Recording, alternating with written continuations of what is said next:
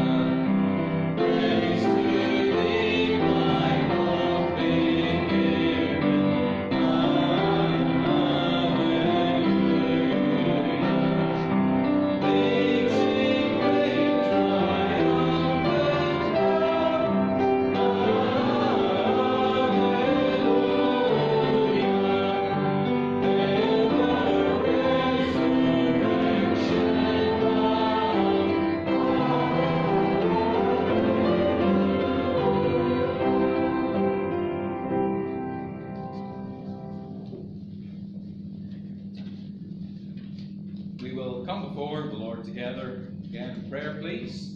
And seek the Lord's face together in prayer.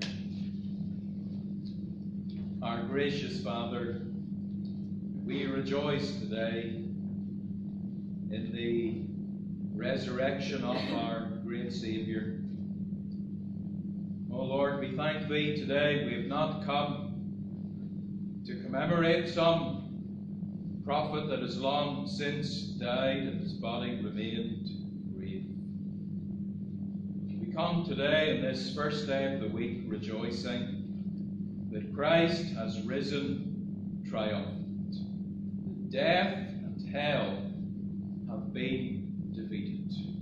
Oh Lord, we rejoice today that we stand on the side of victory, that the Christian has been united to the one who is the victor, the one that through his death and resurrection has overcome. Oh Lord, we praise Thee that there's coming that day when we will unite with Him in completely crushing the serpent and all that opposes the things of God. We thank Thee that Satan is already a defeated adversary. We thank Thee that his power has been broken. But, oh Lord, we thank Thee for that coming day when his doom will be completely executed. Oh Lord, we thank Thee for that coming day when Satan and all that he has deceived will be cast into the lake of fire forever, and that righteousness will be completely demonstrated in our Saviour. Oh Lord, we thank Thee that our Saviour awaits that day, and that the Father has said, "Sit until I make thine enemies thy footstool." Oh Lord, we thank Thee that there is a people being prepared, people made ready in the day of Thy power. And oh Lord, we thank Thee that the Lord in our day is building His church, that the gates of hell cannot prevail against it. And we pray today that the work of God in this place will continue to be built. We pray for a building up of the saints of God, that we will today be drawn closer to Thee, that today there will be evident growth in grace in our lives.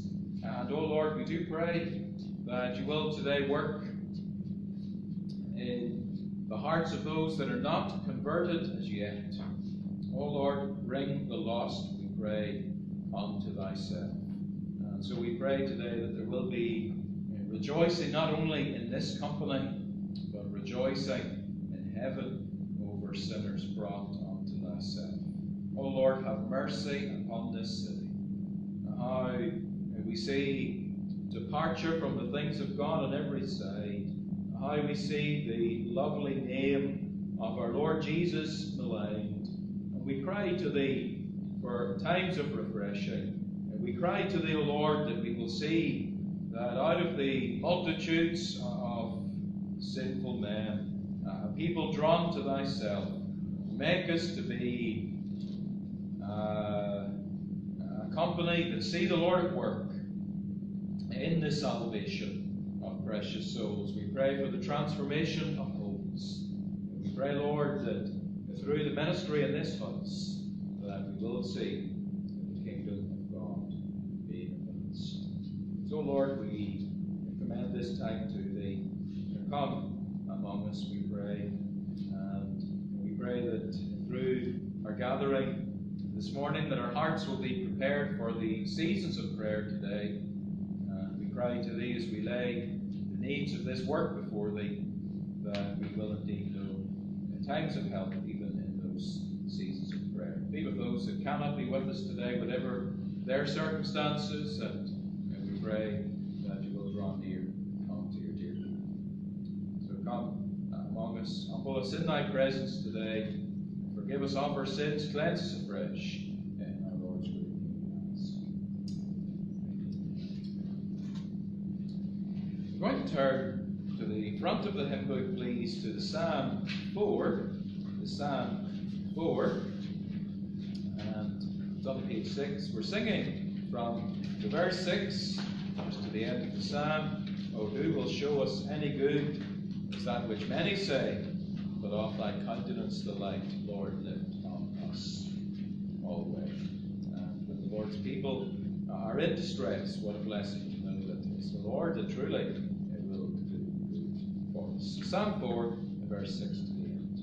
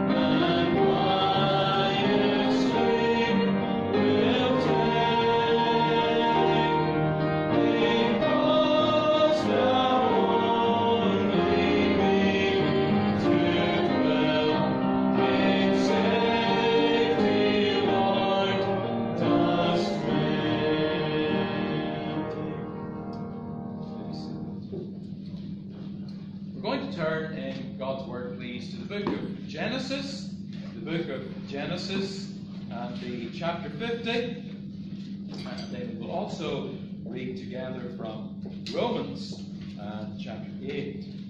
So first of all then, Genesis and the chapter 50. Genesis chapter 50. We read events following the death and burial of Jacob. Joseph and his brothers come back to Egypt. Genesis 50, verse 15. And when Joseph's brethren saw that their father was dead, they said, Joseph will peradventure hate us, and will certainly requite us all the evil which we did unto him.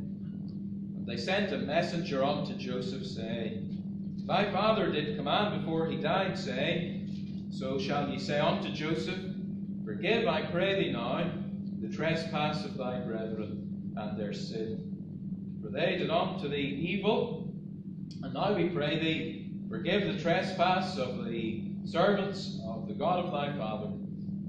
Joseph wept when they spake unto him. His brethren also went and fell down before his face, and they said, Behold, we be thy servants. Joseph said unto them, Fear not. For am I in the place of God? But as for you, ye thought evil against me, but God meant it unto good, to bring to pass, as it is this day, to save much people alive. Now therefore fear ye not, I will nourish you and your little ones. And he comforted them, and spake kindly unto them. And we'll turn then to Romans chapter 8, please. Book of Romans and chapter 8. And we will read from verse 26. Romans 8 and verse 26. Likewise, the Spirit also helpeth our infirmities, for we know not what we should pray for as we ought. But the Spirit itself maketh intercession for us with groanings which cannot be uttered.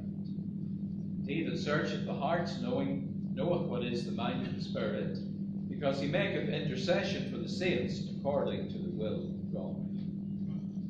We know that all things work together for good to them that love God, to them who are the called according to his purpose.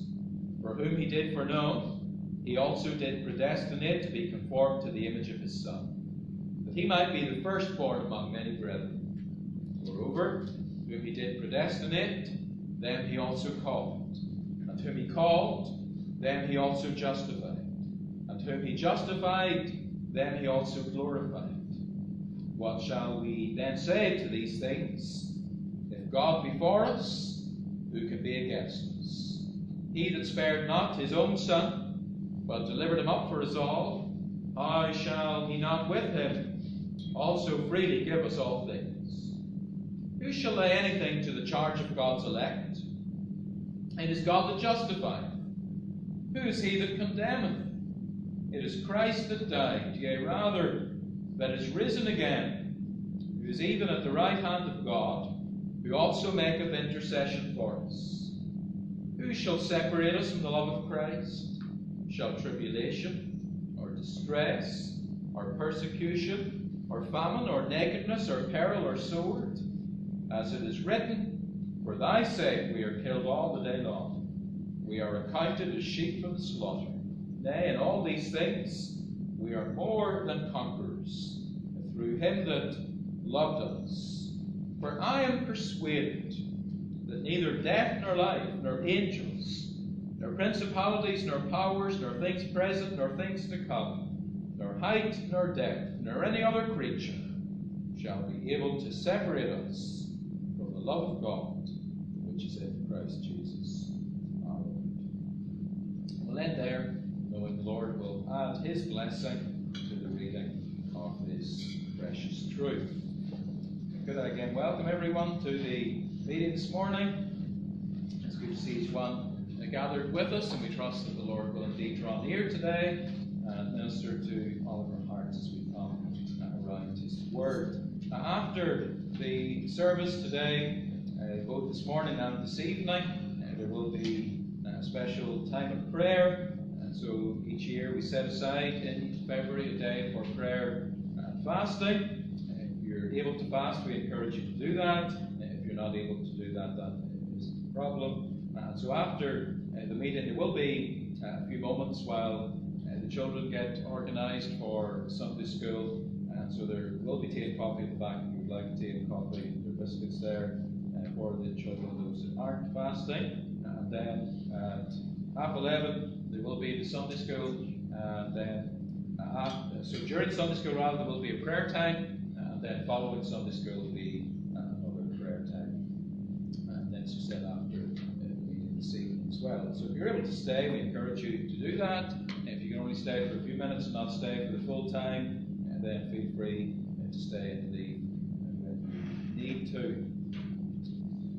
The prayer meetings this week will be at the usual times. If you're not able to be here, we encourage you to join us on Zoom. The details for that are in the bulletin. The meetings on Friday at the usual times, and then next Lord's Day, the services at the usual times. And next Lord's Day, I'll be away. Our brother Stephen De Silva will be ministering God's Word in the morning. Appreciate our brother Stephen coming to minister God's Word, and then our brother Bevis will be ministering in the evening time. Do pray for these brethren as they come to minister next Lord's Day. On Friday morning, I'll be going over to Melbourne to visit with my aunt, and then next week I'll be attending the Banner of Truth conference in Sydney, and so I'll be aware then for a week or so. I think these are all the announcements, except to say that there will be a meeting for the congregation at the end of the month. The details for that are in the bulletin, and it's not just for members, though we ask all of the community members to be here, but it's open to everyone, so keep that in mind. Details for that are in the bulletin. I think these are all the necessary announcements. We're going to turn again in our hymn books, please, as the offering for the work of the Lord is received. 351. 351. When peace like a river attendeth my way, when sorrows like sea billows roll, whatever my lot, thou hast taught me to say, it is well. It is well with my soul. 351, and we will remain seated at the beginning of the hymns, the offering for the work of the Lord is received.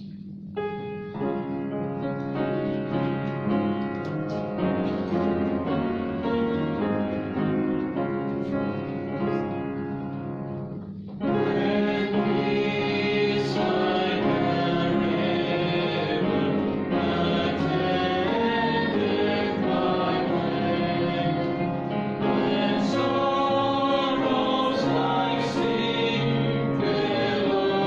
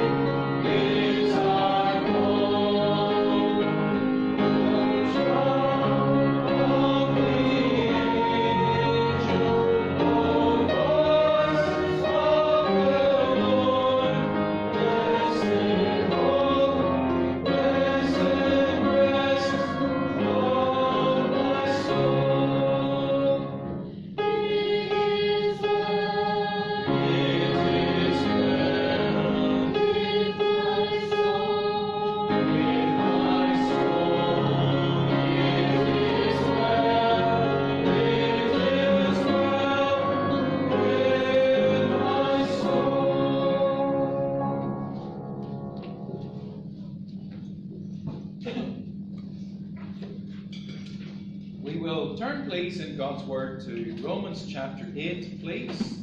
The book of Romans and the chapter 8. I want us to look at verse 28 together today with the help of God. Romans 8, verse 28. And we know that all things work together for good, to them that love God, to them who are the called according to His purpose. All things work together for good, to them that love God, to them who are the called according to His purpose. We'll seek the Lord's face together, please, in prayer. Let us ask the Lord for His help as we come and meditate upon these beautiful words together. Our gracious Father, we confess how much we do need Thy help today.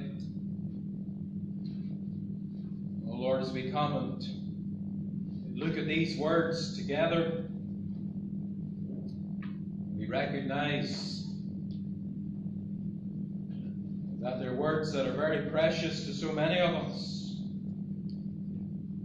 Words that we have proved, yet we ask that they will come with freshness to our hearts today.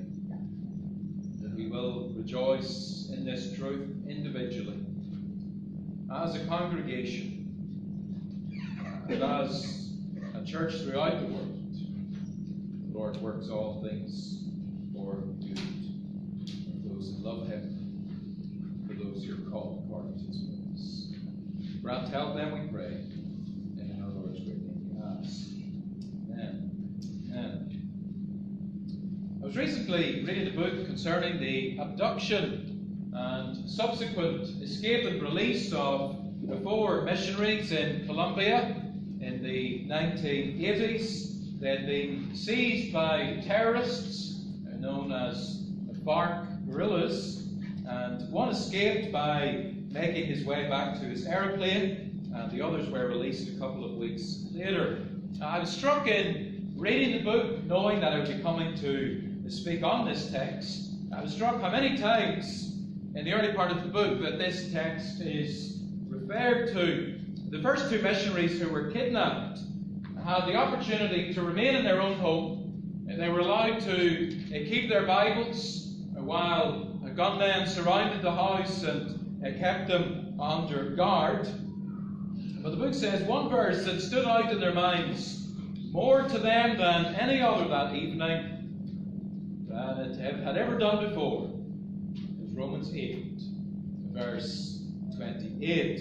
And the terrorists forced those 2 missionaries to make a radio call to the base for help, and they were told, you have to say that the husband is sick, that he needs medical help, and so the plane needs to come and to collect him. And so a gun was held to the missionaries' heads as that radio call was made, and so a plane did come, and the 2 pilots in the flight discerned that there was something unusual. But one said to the other, I have come to the conclusion, and I base my life on this fact, that God is not going to allow anything to happen to us that is not for our good. God is not going to allow anything to happen to us that is not for our good. And when those men landed, they also were taken then by these terrorists, and the other pilot then, he thought about what had been said in the plane.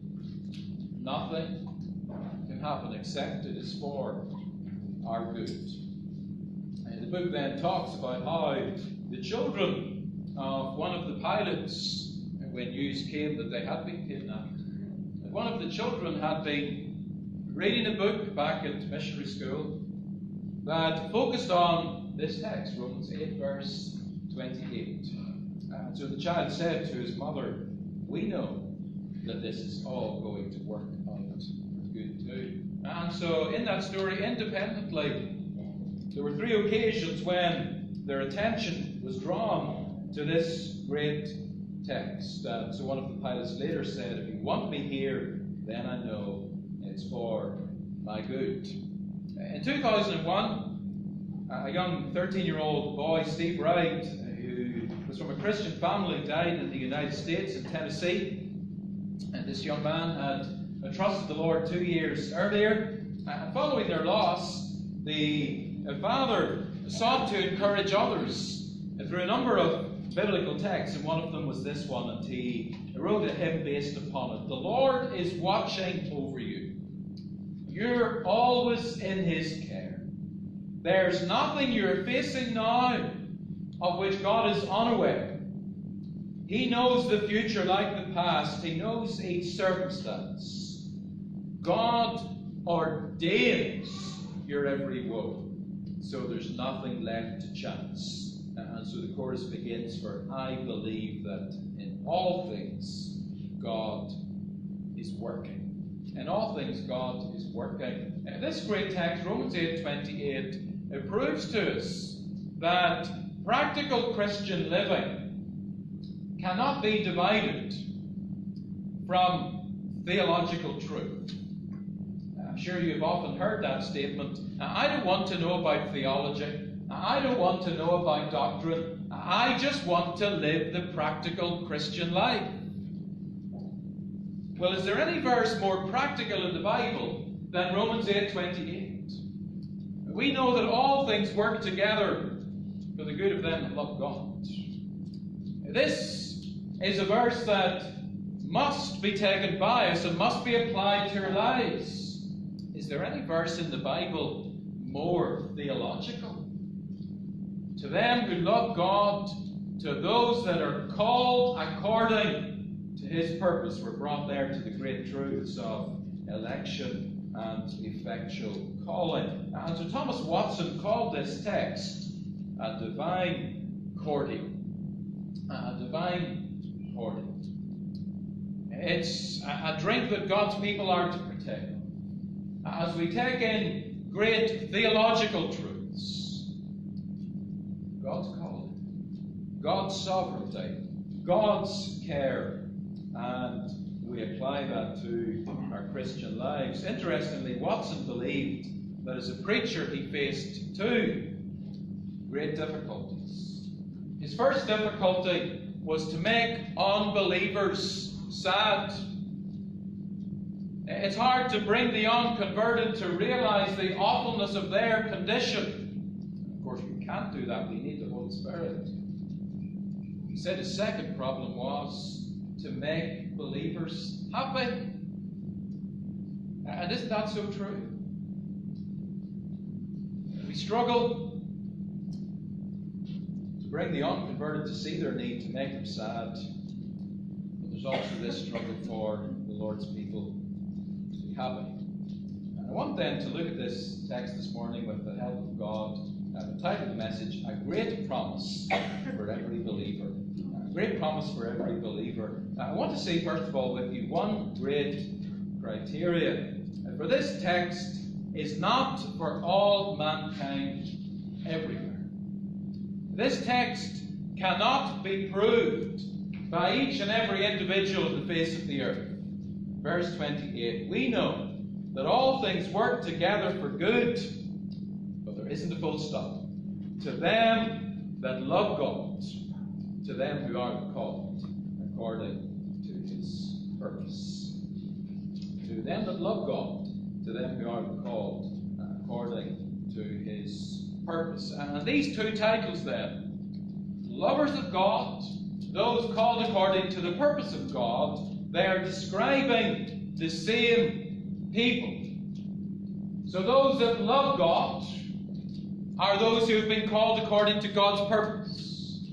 And those who have been called according to God's purpose are those that love God. It's the same people that are in view. And now as we come to these words, perhaps you say, well, am I really a lover of God?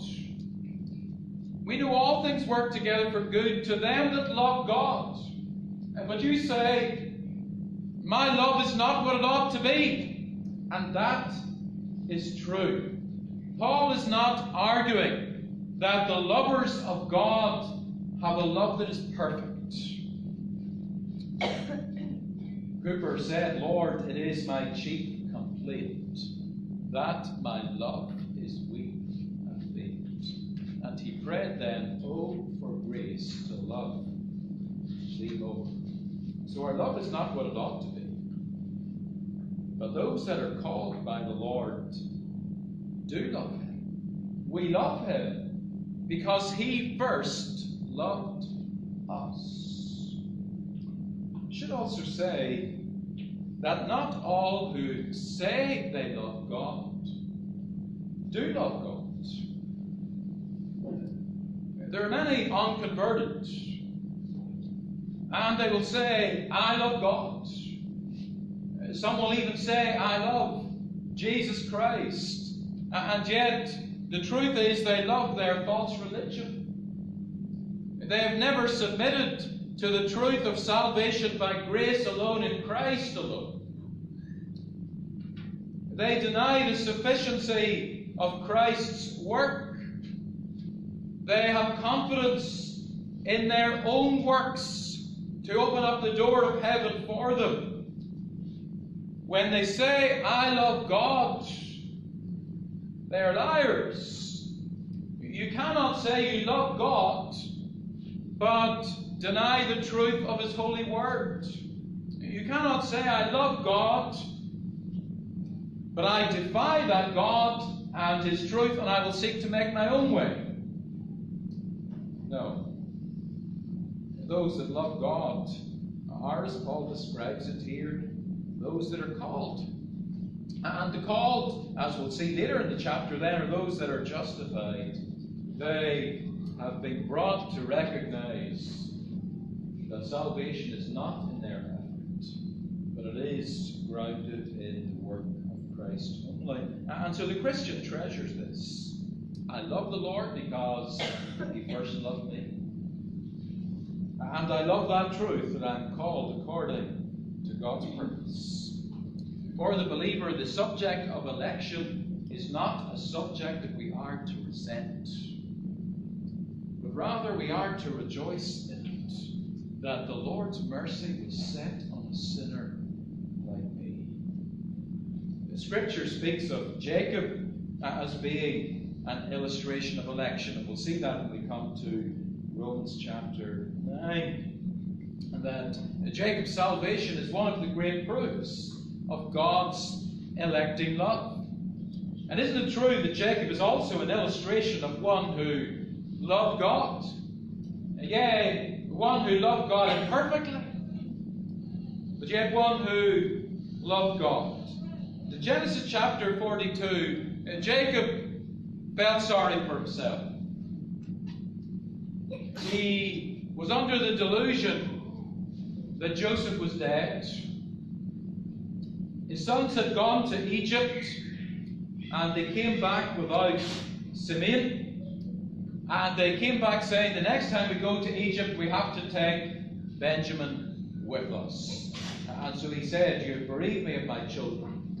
Joseph is not, Simeon is not," and he was being entirely unreasonable in that, for he had no evidence at all that Simeon was dead. "And ye will take Benjamin away."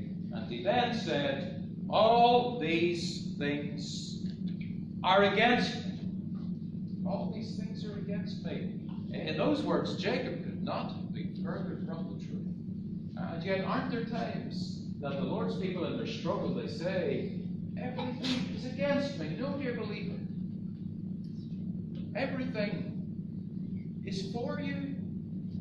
Everything, even those things that seem to be against you, they are working for your good. But as we take these words and mention this criteria, it's only for those that love God. It's only for those that have been called. And there is a sense then in which the opposite is true for those that do not love God. For those that have not submitted to the gospel, submitted to the gospel of truth. Dear unsaved one today, you cannot say all things are working together for good. In your present state, And as long as you're outside of Christ, the truth is all things are ultimately working against you. Now you may find that certain troubles in life ultimately come good, and yet that testifies against you. The fact that God has shown you common grace, and yet still you reject the Saviour. Here is a good thing today, that you're in the house of God. You have another opportunity to hear the Word of God. But as you harden your heart and reject Christ, all things are working for your greater condemnation. That you have privilege, and yet you despise it. Every sickness, every time you witness death, every suffering that you go through, it's a warning for that which is ahead. If you perish without Christ, it's a warning of the awfulness of hell. And in that sense, then, all things are working against you. Oh, that you would see that today. That you would recognize it's time to repent. It's time to seek the Lord. So there is this one great criteria. I want to see then, secondly, there is one great hand.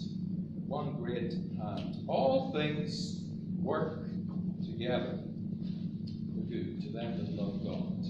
And of course, it's the hand of God then that is doing the working, to work all these things for our good. And so here there is a great promise. A great promise to lay hold on. And yet we see the great power of God to bring it about. Can you work all things for your good? You may try, but you'll fail. God is the power. And we see God's providence, that things that seem so contrary, that yet God can work them all for our good. Now some have asked the question, how far can we take this text? We know that all things work together for good. And so some have put some exclusions.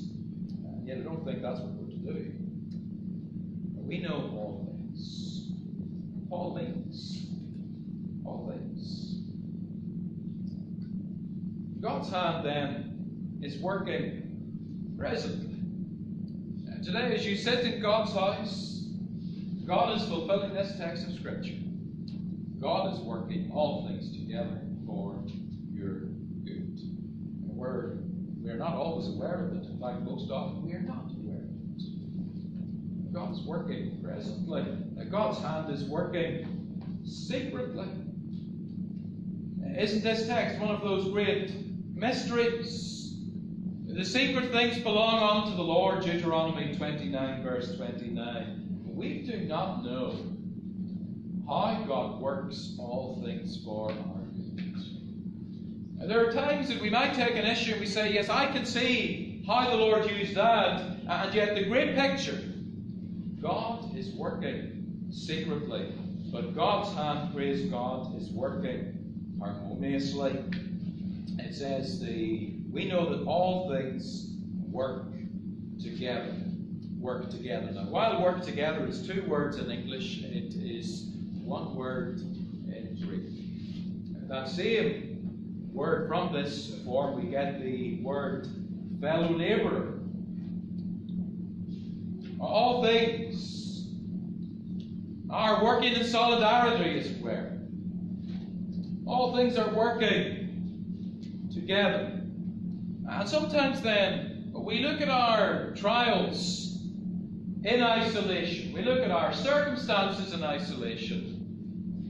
But Paul is not merely saying that God is working this one particular trial for your good.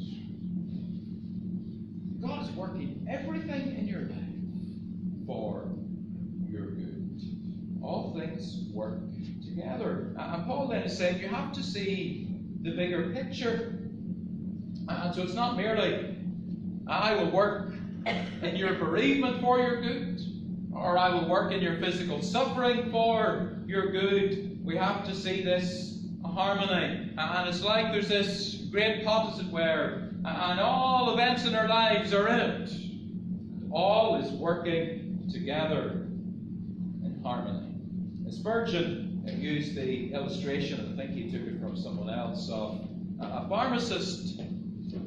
When a pharmacist is making a drug, he will take this chemical and that chemical, and he will mix them together, and he gives you the drug. And so maybe there's 1 part sodium, 2 parts carbon, 1 part sucrose, 3 parts chlorine, whatever it might be. When you go to the pharmacy, he doesn't take out 5 or 6 bottles and tell you to take a spoonful of each one. If you did so, you'd probably be dead before you get to the 6th one. Because some of those elements in their basic form are poisonous to you. The point is, when they are combined, there is a chemical reaction, there is a change. But when you're given all together, it works for your good. But you're not then to look just at one trial in isolation. It's all things together. All things together for your good. One great criteria, one great hand, and I want to see then, thirdly, one great reason. One great reason. We know that all things work together for good to them that love God, to them who are the called according to His purpose. Isn't that amazing? The Lord does this working for our good, those of us that love God, for those who are called. God is working for my good. Even though I'm so faithless, even though I'm unbelieving, even though I'm struggling, even though I do not witness for the Lord as I ought, even though I do not pray as I ought, yet still God is working all things for my good. Didn't believe in grace, did not see it in this text. How gracious. God is working all things for my good. And this text then is a great weapon against discouragement. And let us take it and use it as such. In your discouragement, maybe even when you're discouraged over yourself, take this text and claim it in prayer. Lord, you have said, you will work all things for my good. Do so even in all that is going on in my present life at this time. So sadly, all things means all things. And so it includes the sweet things, the things that we might ordinarily call good, and perhaps that's obvious, and yet we're to think about it. All the good things are working for our good. When the Lord gave the manna in the wilderness, the good things were working for their good. God gives us richly all things to enjoy. God has given salvation for our good. God has given us His Word. God has given us prayer. God has given us fellow believers. God has given us the sacraments of baptism and the Lord's Supper. Therefore, our good. It's not only the sweet things, there's the sorrowful things. The sorrowful things are for our good.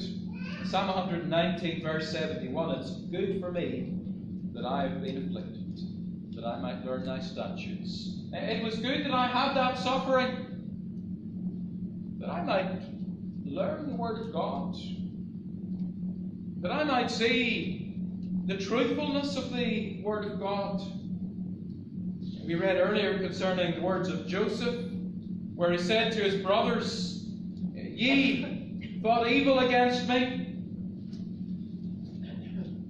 and I was suffering.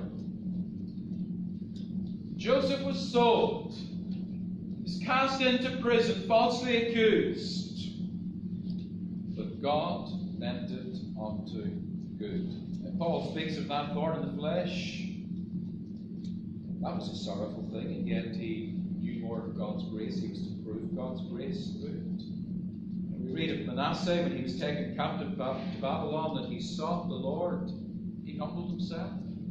The Lord worked the sorrowful things for his good. The sweet things, the sorrowful things. Then there's the satanic things. I mean, that's times of satanic attack and affliction. Even when Satan attacks you and God permits it to be so, as he permitted Satan to attack Job, it is for your good. It is for your good. Again, the thorn in the flesh, Paul says it was the messenger of Satan, but for his good. The struggling things. In the book of Romans, as we see back in chapter 7, it talks about that struggle we have in the Christian life. The good that I would, I do not. We struggle against sin, against the devil, against our own flesh. And yet even that struggle is for our good. The sinful things work for our good. It may surprise you that the Lord is even able to use our sin for our betterment. And that is not to excuse sin. That is not to say, I can go on in my sin because God's going to use it. Remember, David fell into sin with Bathsheba, and for the rest of his life, David suffered because of that sin with Bathsheba. And yet, when you read Psalm 51, you read David's cry unto the Lord for cleansing. The Lord even took that sin and he used it for David's maturing spiritually. And we have been given Psalm 51. God uses that for our good. The Lord uses our sin to humble us, to see the greatness of grace, to marvel at his mercy. We are unworthy of any good, yet the Lord works all these things for our good. We looked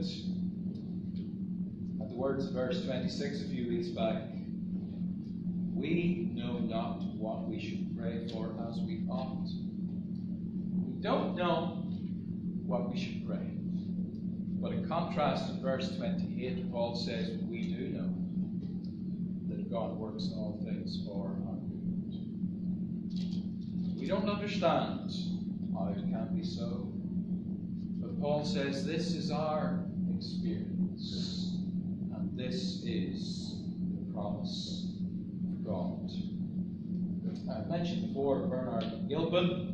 He was a reformer living during the reign of Queen Mary. He was often referred to as Bloody Mary.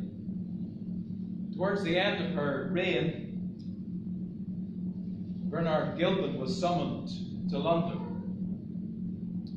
And he sought to comfort the Lord's people who were concerned for him that he would die the death of the martyr. He said, it's all in the covenant that must be for good. Now, during the journey, the horse that Gilpin was travelling on to London fell. And Gilpin had his leg broken in that accident.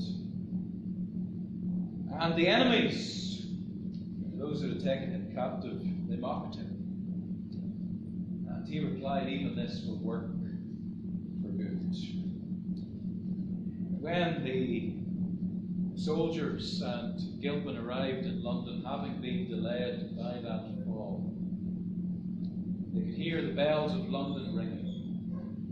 Inquiry was made as to what the ringing of the bells signified, and they heard the news that Queen Mary was dead. Time of burning for Protestants was ended.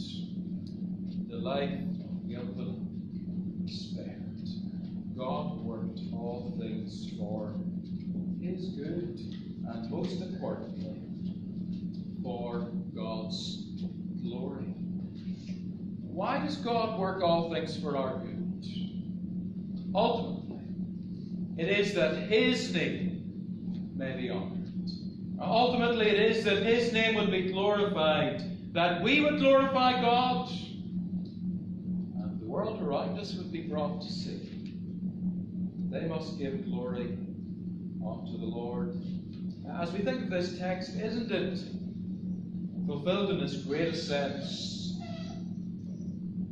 in the person and work of our Lord Jesus Christ? It was He that the Father ordained to be the Saviour, in that sense called according to God's purpose. It was He that truly loved the Father as no man has ever been able to love the Father. We know that all things work together for good to them that love God, to them who are called according to His purpose. Our Saviour came to this world. He went through that deep humiliation as He was made under the law. As He suffered at the hands of men, rejected, despised, as He was brought to Calvary's cross, all things worked together for His good.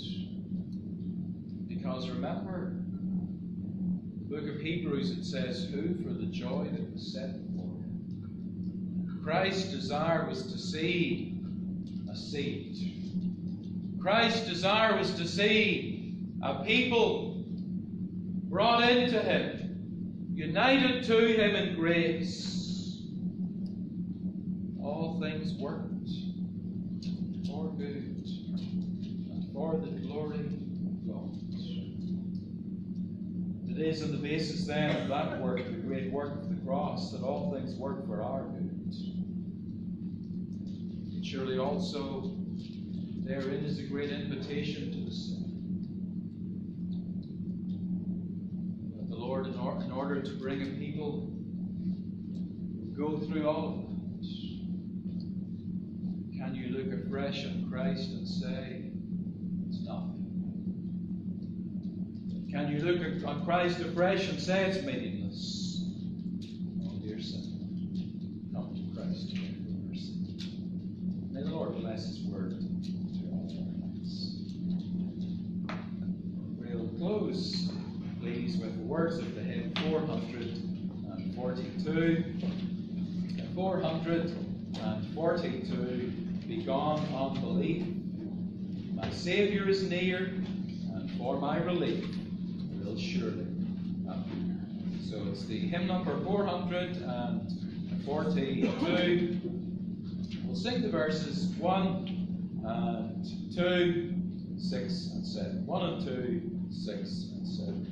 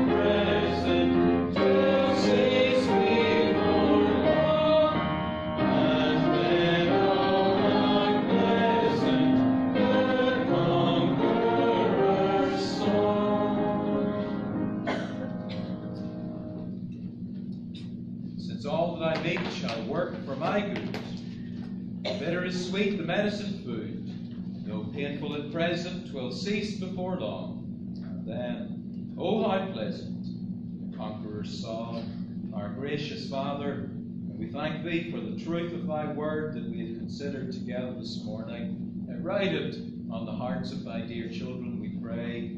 We pray for those that are in the midst of valley experiences, that the holy word of truth will be a means of great blessing to them. Build up your people, we pray, through your holy word this day and from this day forward. Be with us throughout this day, we ask, grant help in the seasons of prayer. And so we pray that your blessing will indeed abide upon us. Now unto him that is able to keep you falling, and to present you faultless before the presence of his glory with exceeding joy. To the only wise God our Saviour, be glory and majesty, dominion and power, both now and ever.